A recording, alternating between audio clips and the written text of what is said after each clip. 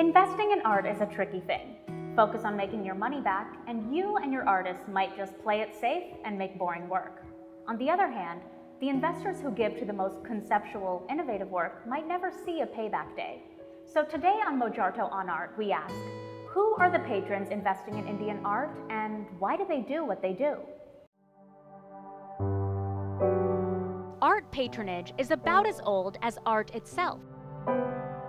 Men and women have supported the arts, whether it was monarchs commissioning artists to create works that represent a region, or religious institutions bringing artists on board to create timeless works, like Michelangelo's painting at the Sistine Chapel.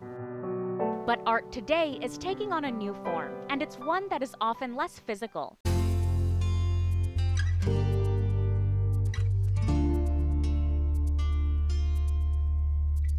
These artistic endeavors might not be profitable, but they are essential, and so art patrons become that much more vital. We spoke with Indian art experts, collectors, and patrons about supporting the arts today and the many forms it can take. There are several kinds of collectors. The collectors who collect for the love of collecting, who don't care if the art actually goes up in value or not, because for them art is not a commodity. The second rung and the most popular kind of collectors today are investor collectors who buy scientifically based on advice and so on. And then there are the young collectors who have budgets, but they're just entering the field. Now all these three are very important and very relevant for an art fair and for the art world.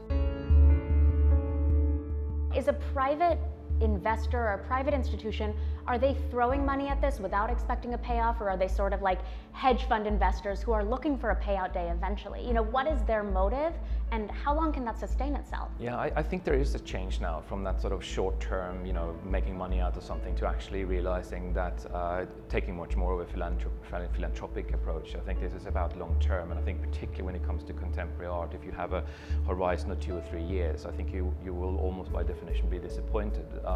So I think, you know, people are more and more looking at actually it's not so much about investing and then getting something back. It's about investing into the, I would say again, the setting, the cultural infrastructure, the ecosystem, in order to make a return that maybe will take place 10, 15 years from now. Kiran Nathar, founder of Kiran Nathar Museum of Art, is one of the most eminent contemporary art patrons in India today. Her support of modern and contemporary artists has led to global recognition of modern masters such as Bhupen Kakkar and Nasreen Mohammadi. Well, it's a journey that started, I think, accidentally. I was collecting, I was really not collecting, I was buying for my house that we were building, and I had really very little art background, but I started really enjoying looking at art, and I enjoyed the process of building art collection for the house and showcasing Indian art. And soon I had no wall space, so I was putting it into storage, and somewhere down the line I felt that India needed to build spaces. There was a lack of museum culture and museum spaces, and I thought if I could showcase my collection in a space and involve the public to see it, it would be something that would be worthwhile. My advice to young collectors would be to focus on artists of their age, of their generation, to grow with those artists. When I look back at my history in collecting, I actually probably got it wrong, because I started collecting senior artists, and then somewhere along the line I couldn't really equate with those artists, and I sort of started moving towards younger artists and artists of my age, my generation, and I felt that I could equate much more with them. I could understand where they were coming from, and that's really what I would sort of recommend to young collectors today.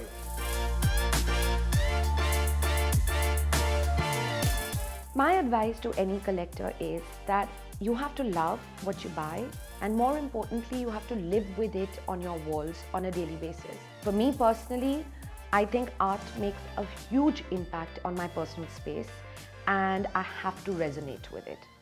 It's a learning, but you have to love what you buy. I don't know what advice really it is. You have to really look at art and train your eye to be able to decide what you like really, because it's very personal. And yes, I mean, I don't think young people have to sort of, you know, everybody gets a little intimidated because certainly art prices, contemporary art prices are not totally affordable.